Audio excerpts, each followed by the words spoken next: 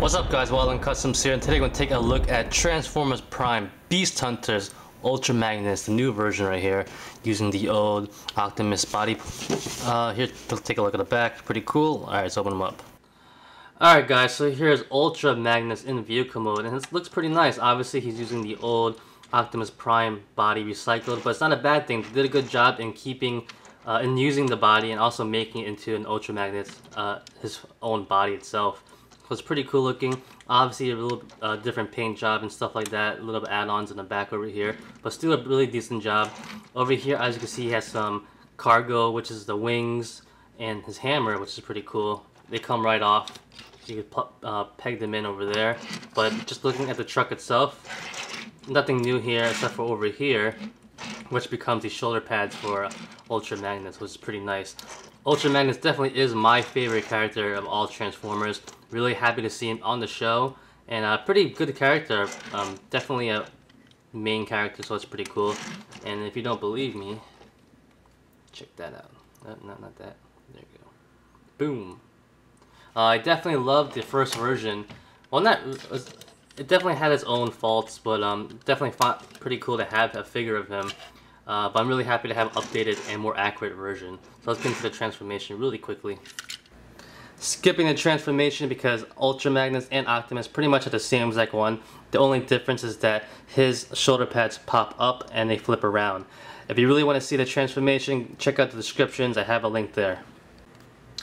Alright guys, so here's Ultra Magnus in robot mode, and I have to say he looks really screen accurate. I like how he looks. Hasbro definitely did a great job at making this guy not only look screen accurate, but he looks pretty much like his own figure. He doesn't remind me of a reworked, retooled Optimus Prime figure. He definitely looks like his own figure on his own, and that's definitely a cool thing. I do wish the blue was a little bit more darker and more screen accurate, but it really isn't that bad. I feel like they went the whole G1 route and try to make it a little bit lighter, which is not bad too.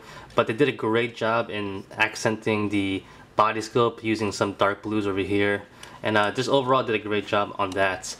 What I do like also is the new shoulder pads, if you want to call it that. Definitely looks really nice, better than the first Ultra Magnus version that came out early this year. Let's get into a quick look at him up close. You see his new shoulder pads, which I'm gonna call it his head. New chest, which is really nice, different from the Optimus Prime. And just overall, just a really great looking figure.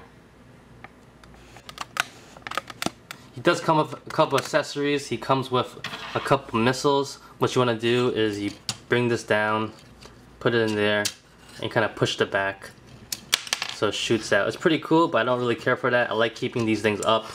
It looks more screen accurate in my point of view. He also comes with a couple other things, which is the jetpack and the hammer of, the Forge of Solace. I hope I'm saying that right. But it's pretty cool. It's supposed to be gold on a TV show, but it's not that bad looking silver. I think it matches him a lot better when it's silver. And you could hold it in this hand. That's pretty cool. I do wish this actually could stick onto the back somehow, but it doesn't. There's no peg or anything like that. But what you do is you take the jetpack, kind of clip it on, like so. Bring down the panels to match up over here. Bring out the wings.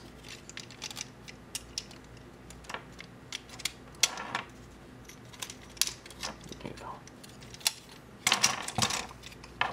And that's pretty cool looking. Definitely not that bad. A lot cleaner than the Optimus Prime version, I feel like. Let's fold the wings down if he's not using them.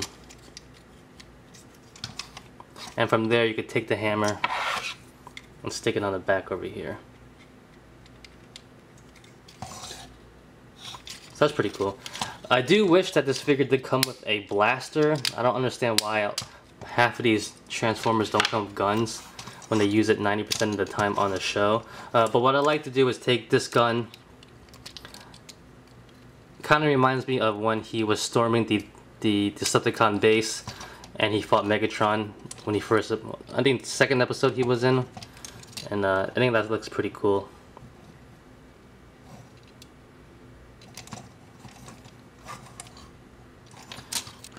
For articulation, Ultra Magnus has a ball jointed head. It goes left to right. Doesn't go up and down that much though, but there's a little bit of give there.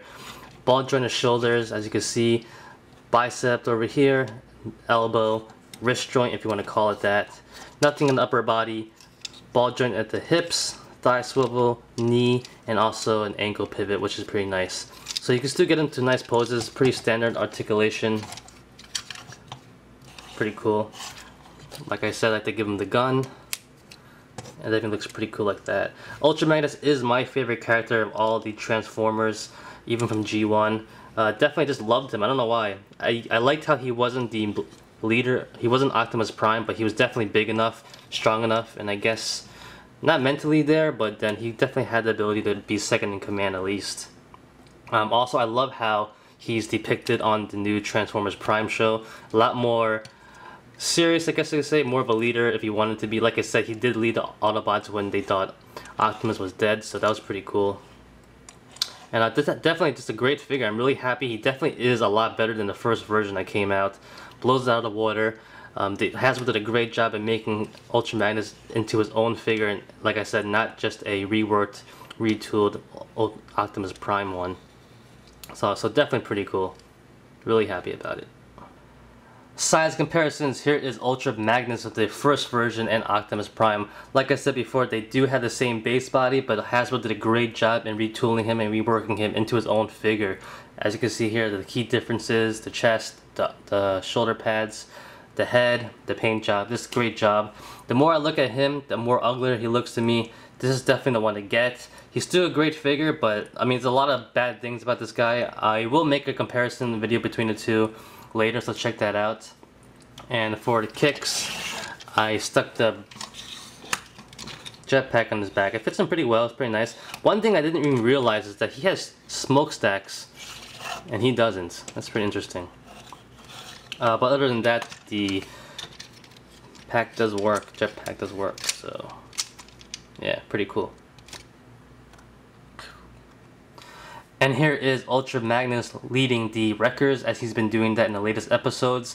And there's Optimus in the back. I like the size comparisons. He's not as tall or big as Optimus, but he's the second biggest compared to everyone else on the team, so it's pretty good. And here he is of Megatron, the I should have been made bigger Megatron. Not a bad size comparison. They basically are the same size, but overall I would give the edge to Megatron just a little bit. As you can see,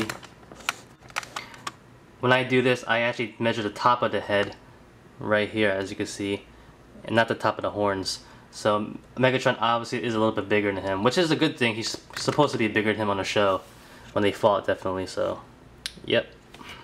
Alright guys, so there is Ultra Magnus. Like I said, he is my favorite character from the Transformers line. I'm really happy to finally get a nice, decent, solid Ultra Magnus figure.